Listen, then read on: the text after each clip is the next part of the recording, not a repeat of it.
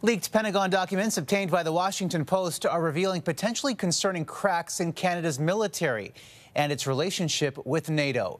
Within the secret trove, private revelations by the Prime Minister over military spending. Here's CTV's Judy Trinh. Military secrets, allegedly leaked by a low-ranking U.S. airman on social media, have ensnared Canada's leader. The Washington Post reports that classified documents reveal that Prime Minister Justin Trudeau has privately told NATO officials Canada will never meet the military alliance's pledge of spending 2% of its GDP on defense. Trudeau deflected but didn't deny. I continue to say and will always say that Canada is a reliable partner to NATO, a reliable partner around the world. Canada only spends 1.29% of its GDP on the military, according to NATO. It has for decades under successive governments failed to reach its target. Analysts are only surprised the Prime Minister said the quiet part out loud. Anybody like me that actually looks at our budget math and what we're planning to spend would see that we have no intention of meeting our 2% target.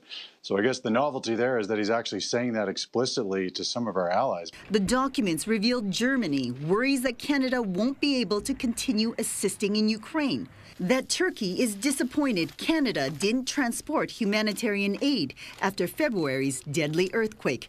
And Haiti is allegedly frustrated Ottawa isn't stepping up to lead a mission. The opposition wants the government to do more.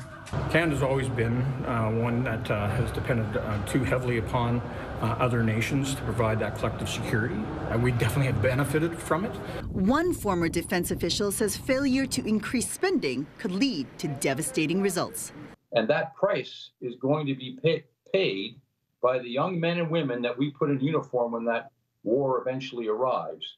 Because the better prepared they are, the lower the butcher's bill is going to be when the conflagration erupts. Under Trudeau, military spending has increased, and the government plans to spend an additional $8 billion over the next 5 years. But Omar, that's nowhere close to NATO targets. All right, Judy, thank you. Canada and